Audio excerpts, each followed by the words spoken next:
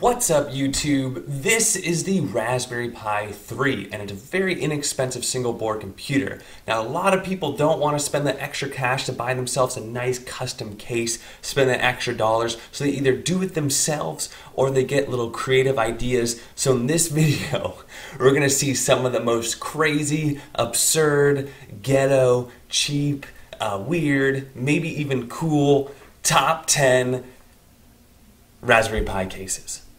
You be the judge. Let me know what you think were your top 3 favorites or top 3, oh my god, I can't believe these exist. Let me know in the comment section below. Alright, number 1, we have the CD case. Remember when we used to have all those DVRs and blank DVDs sitting around, or even we got those free AOL CDs? Well, guess what? You can use the clear side to show through your Raspberry Pi. And there you have it. That's a Raspberry Pi 2. Hey, good for him. Using a couple screws around your house, some CDs, you got yourself a cool looking case. Now, this one's a little more literal. Taking the Raspberry Pi, putting it in an apple pie from McDonald's cardboard box. I mean, pretty cool. It literally says Pi on it, so you already have the graphics done for you. No drilling required, no cutting required. Pretty nice setup on this one.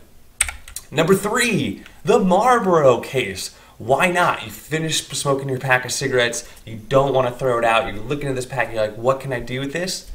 Turn it into a Raspberry Pi case. Right about the right size. If you have Marlboro 100s, maybe even more perfect of the size. But there you go, you can get red, you can get white, you can get silver, yellow, you know, whatever your flavor is, you can make it into a Raspberry Pi case. Now, a little bit of warning, there is cutting required on this particular setup.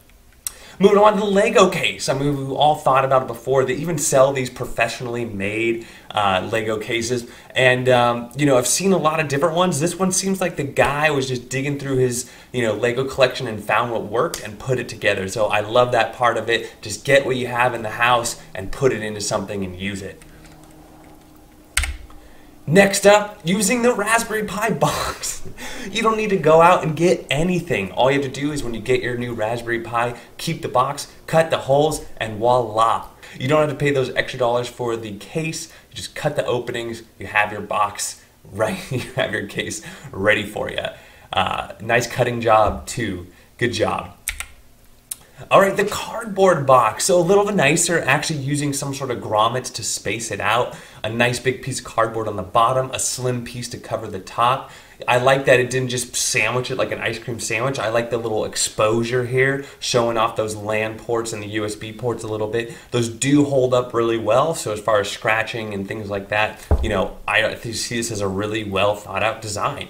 And the fact that the cardboard has those rounded, not really rounded, but the slight curved edging, and they're all even, it just adds to the detail here. So really nice, and some acrylic screws to top it off. So hey, well made for a couple pieces of cardboard and some plastic screws. All right. To me, this wins the I don't care award. Getting 2 credit cards or maybe 2 rewards cards. Maybe you have your CVS rewards cards, you have some other rewards cards, or an old credit card, an old empty gift card, whatever it might be. Sandwich those bad boys between your Pi. Get out your electrical tape. And I do like the electrical tape, because he was thinking ahead. He or she was thinking ahead. Didn't go for duct tape, went for something a little more non-conductive. So there was some sort of ingenuity going into this. So props on that one.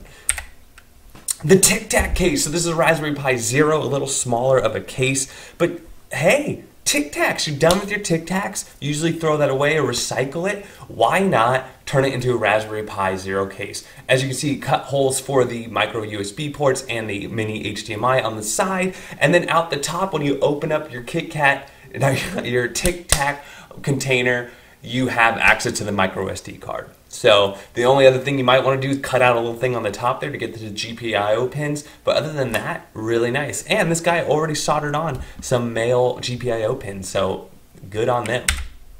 All right, the wood box, because why not? Get 2 thin pieces of wood, some metal screws, drill those holes in, and voila. This is a Pi 0 doing this, but using a Pi 3, something like that, shouldn't be an issue whatsoever. If you want to secure the Pi down, you can drill little holes and get little screws for the actual Pi itself as well. But a 4-screw, rectangular design like this, perfect. And as far as all we've seen so far, this does seem to take the most amount of work, but it's also, as you see, probably the best aesthetically, unless you're talking about that credit card Pi case.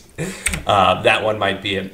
Oh boy, oh boy. So I'm not even sure which Raspberry Pi model this is, but the duct tape case, right? If there's nothing duct tape can't do, right? This just proves that duct tape fixes all. It fixes all, as we're seeing here. So the duct tape case. And that's it. Those are our 10 DIY cases. Let me know which one was your favorite. Let me know your top 3. Which one did you like? Let me know if I missed one. And don't forget to like and subscribe. And we'll catch you on the next one.